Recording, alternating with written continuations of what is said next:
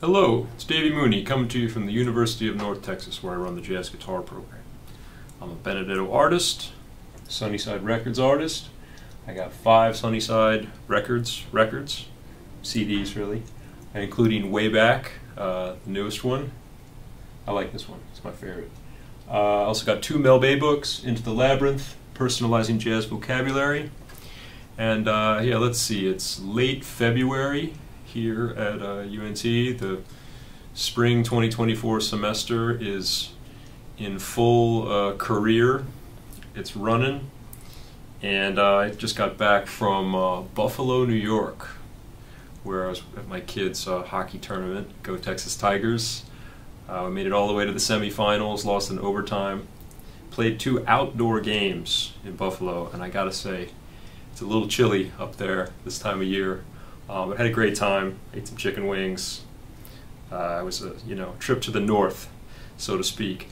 And yeah, I'm actually doing something unprecedented for this video. I'm going to revisit a tune that I did a video on maybe like a year and a half, 2 years ago.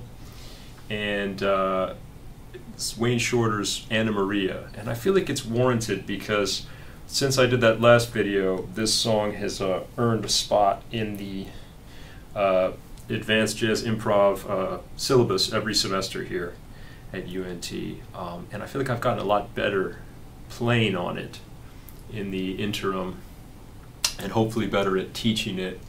I've kind of delved more into some other versions of it, other recordings, and yeah, I just feel like I have I can play better on it and talk better on it, etc. So yeah, man, what a great song, one of Wayne Shorter's best tunes, I think. Might even be in my favorite Wayne Shorter song. And I have a lot of history with this tune, going way back to the New Orleans Center for Creative Arts in the 1990s. I tell the students here when we play it that I've been playing this song for, this will be I think my 27th or 28th year playing it, which is crazy because I remember playing it in like 1996 in performance class, and somehow kind of scuffling my way through the tune, and yeah, since then it keeps coming back. Like I remember Terence Blanchard in the Monk Institute gave Anna Maria, like one of the first days we saw him at the beginning of that program. He gave Anna Maria as an example of the type of compositions he wanted us to write, the way the melody develops over the course of the song, and yeah. Whew, what a great song. So originally on Native Dancer, 1975 record with Milton Nascimento and Herbie. That whole album I think is like a big influence on jazz history and popular music history, that fusion of Brazilian and American jazz styles that started, gosh, possibly earlier, but at least by the Bossa Nova, Tom Jobim, João Gilberto with Stan Getz and all that.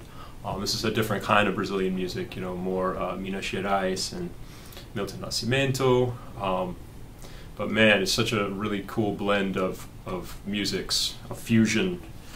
Big influence, I think, on Matheny's music, Wayne Shorter, obviously, and Weather Report, and lots of other, my music, lots of people. So, and then there's another. It's been recorded a few times. The initial recording, they don't solo on the form.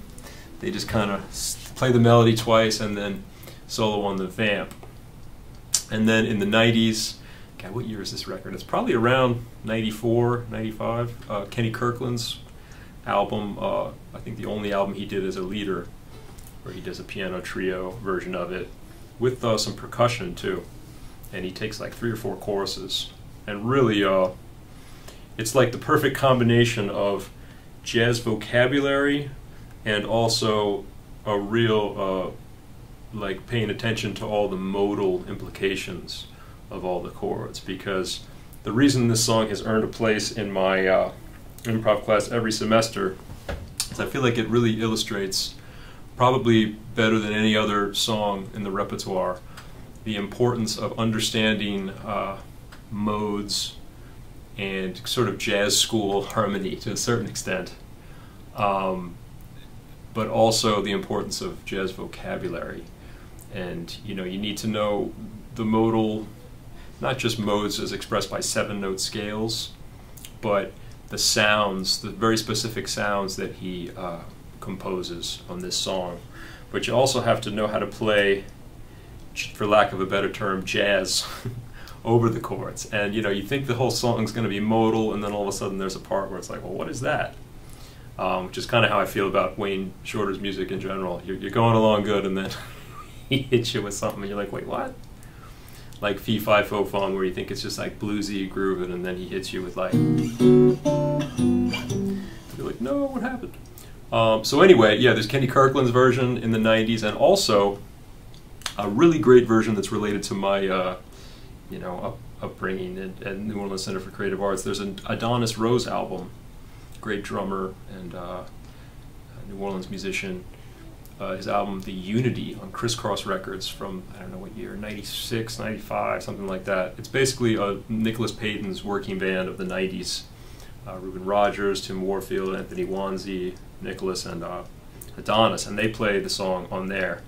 And I tell my students, I think that the one chorus solo that Nicholas Payton plays, he might be on flugelhorn, I'm not sure, but might be the perfect, the perfect chorus on Anna Maria, possibly like just in general. It's just, everything is just, And if you want to find this recording, it's actually spelled a little differently. It's on Apple Music. It's Anna Maria, but A-N-N-A. You can look up Adonis Rose, Anna Maria, and I encourage you. It's a really great version.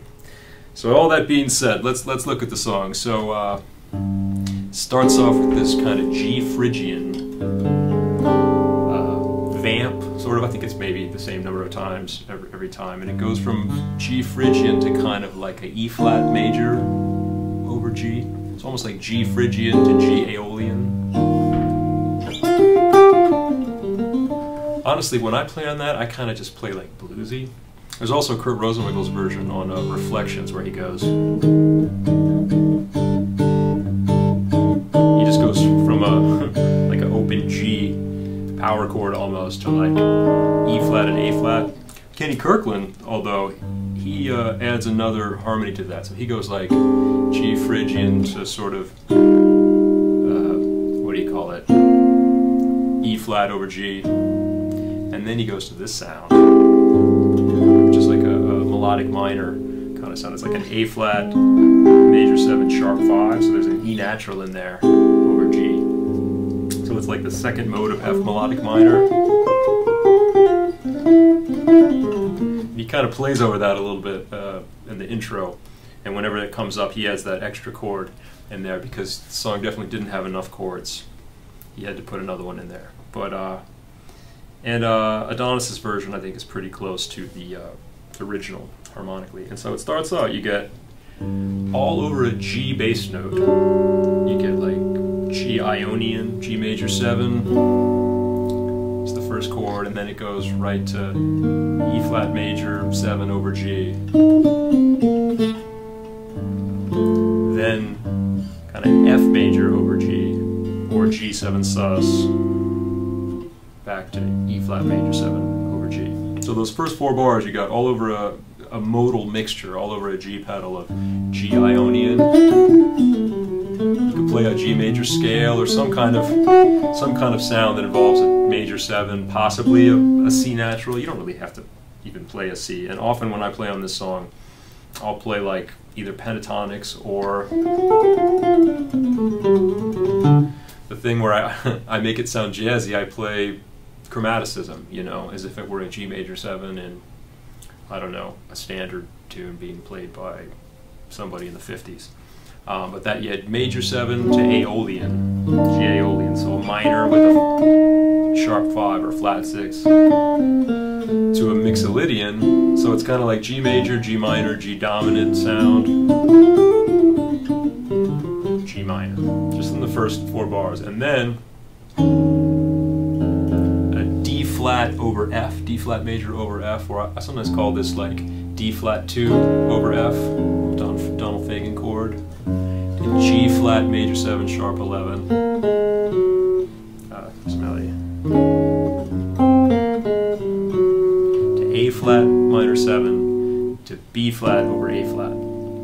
So we're we're 8 bars in, and we've going a lot of places harmonically and modally. So this is like, to me, it's D flat major, just over the third. I mean, I guess you could call it F Phrygian, but to me, Phrygian has a particular sound. Like this would be Phrygian, even though the notes are the same that you would play over it. That to me is a very different sound than this. I don't know. So I think of that as just, it's a D flat major. It just happens to have the third in the bass. G flat Lydian, which is the same scale, right? So you get the same scale for two bars, and you think you're okay, and then it doesn't last long. And A flat Dorian, so that's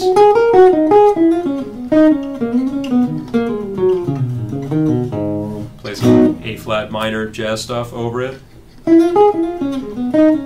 But you know, if you want to think about a scale, G flat major, starting on A flat Dorian, and then this chord, kind of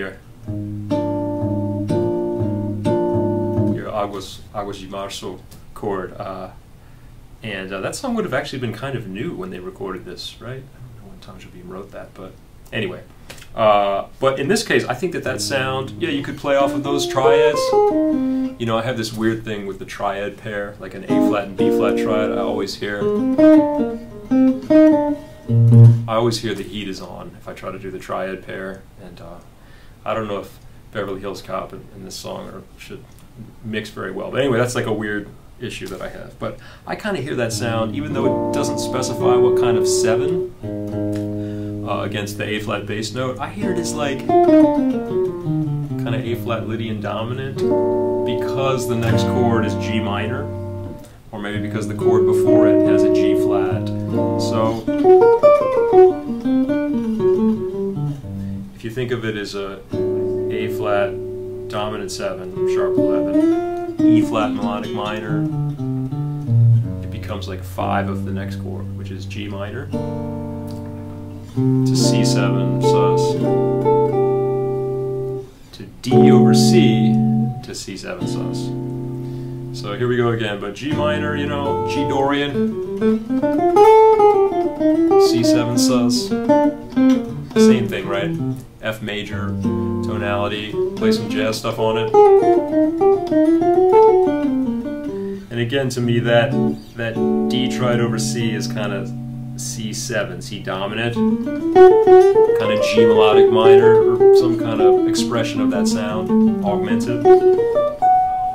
Play a D augmented triad, something like that. D major triad plus B flat. I don't know, there's a million things you could play.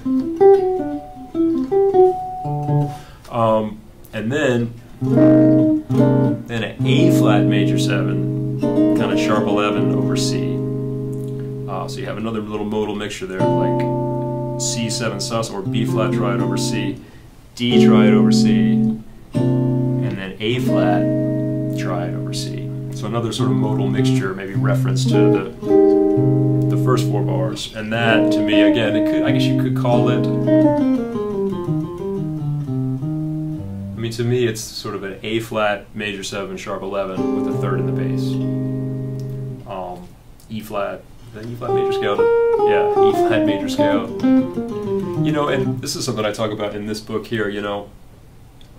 To a certain extent, when I play over these sounds now and these chords, I mean, at one point I learned the major scales, and, you know, I did the cage system and all that, and I know where the notes are, but it's more like at this point, when I see that sound, I see that shape, that chord in that part of the neck, I have very specific shapes that I use to improvise over it. And if you're interested more in that, this book goes into it in a lot of detail. It's got like over 100 pages of chord diagrams and crazy stuff. And that's the first A section we just talked about. This might be a long video. And then he goes back to the vamp, although it's not a vamp, I think it's just 4 bars. G Phrygian to G Aeolian, or this sound to this sound, kind of. And honestly, when I go there, a lot of the time, I'll play like blues, G minor blues, because I've just been dealing with a lot of harmony, and I want to like cleanse the palate a little bit. Although Kenny, you know,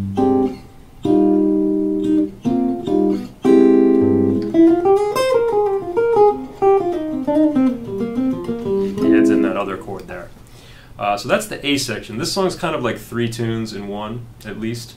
So the second section, and that was one of the things I think Terence really liked about the way the melody develops in a logical way, but not in a like overly literal or didactic kind of way. It's sort of like what Schoenberg called developing variation when he was analyzing or thinking about Brahms's music. This melody, you know.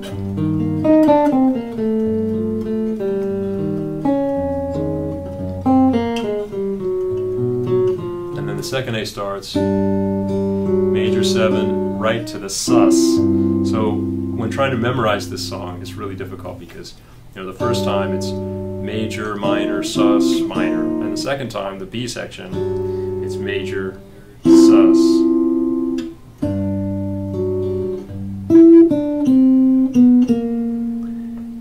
And then you got a very interesting kind of jazz vocabulary part of the song where you have basically an F7 sus to an E7 sharp 9 to an E flat 7 sus.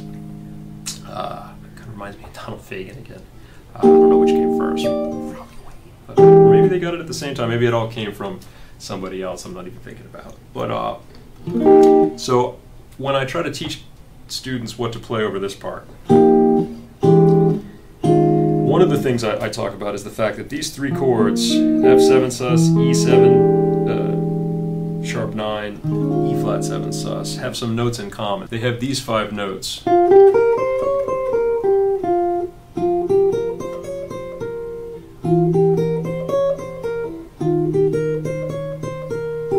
And sometimes it's cool, like, when the changes are moving around so much, if you can find something that will maybe simplify a little bit.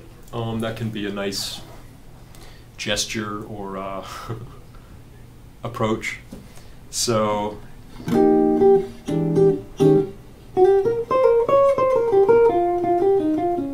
those notes, 5 notes, stay the same, and against that you can kind of play off the fact that this moves, you know. The roots go down chromatically, and so do the 7ths of each chord. So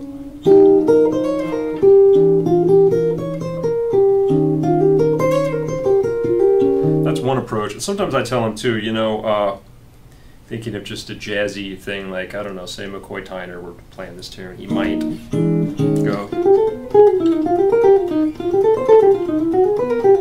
You could kind of just play that 1, 2, 3, 5 thing, scale degrees going down. It doesn't agree totally with E7 sharp 9, but I feel like sometimes, depending on where you're coming from and where you're going, that can work too.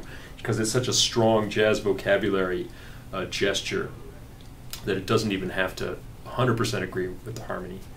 So, and after E flat 7 sus, you got D major, F7 sharp 5 to B flat minor to A flat minor 7 to B flat over A flat again. And this part here, I like to play off of, this is one of the few real strong 5-1 progressions you have in the song, but it's interesting, like D major to F7 sharp 5 to B flat minor 9. And so if you think about a D major 7 arpeggio, and then you think about an F augmented arpeggio, they actually have a lot in common. I mean, a couple notes in common. They have A and C sharp, right? So sometimes I'll play off of D major 7 arpeggio to F augmented arpeggio, and then resolve that to a B flat minor. The other day I was taking a student through like each chunk of the neck, the sort of voice leading of that. That here's D major 7, here's F augmented, and then here's B flat minor. And there's a real strong kind of voice leading thing going on there in every little chunk of the neck. It's so beautiful too. That's actually I think that's the one part of the song that actually repeats literally. In the C section, he has the same. So some of this we've had already. You know, you get to B flat minor, B flat Dorian. You get A flat minor to B flat over A flat again. That can be Lydian dominant.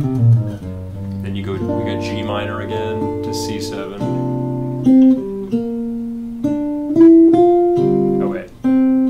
get the melody mixed up. That's the melody the last time. So this time you get G minor, C7, and then you get this B flat major, A minor, F minor thing. And so for a while you're in just an F major key center, which is kind of nice. Sort of a 2-5 in F, but then it goes to the 4, the 3, but then it goes F minor. So for at least a few bars.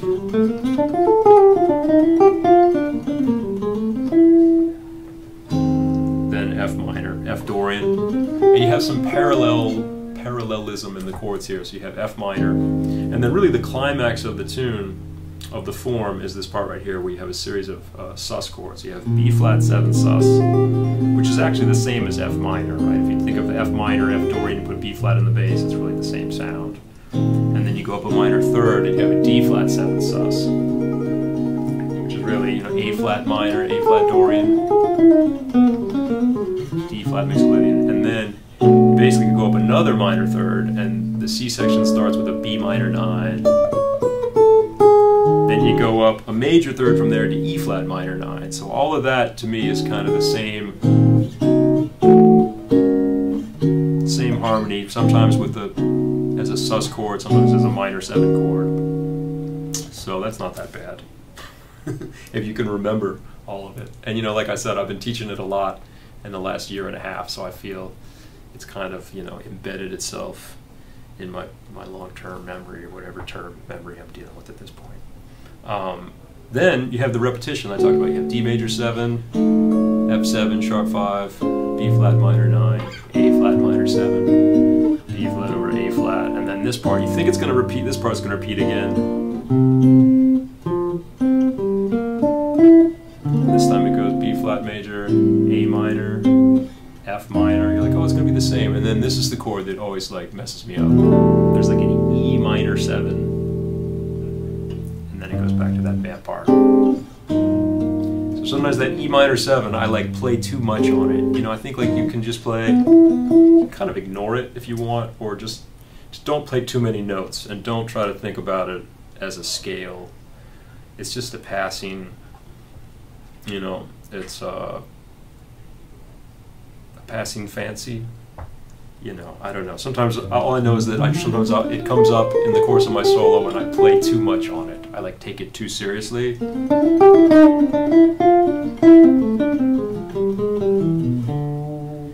feel like it just needs to almost be like part of the G minor G sound that it's going to, which is kind of a G major sound, right? And then you go back to your Phrygian,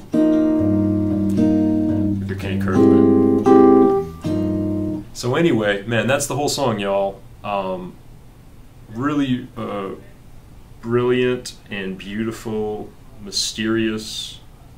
I don't know, but it's earned its place for me as like in a curriculum or a pedagogy that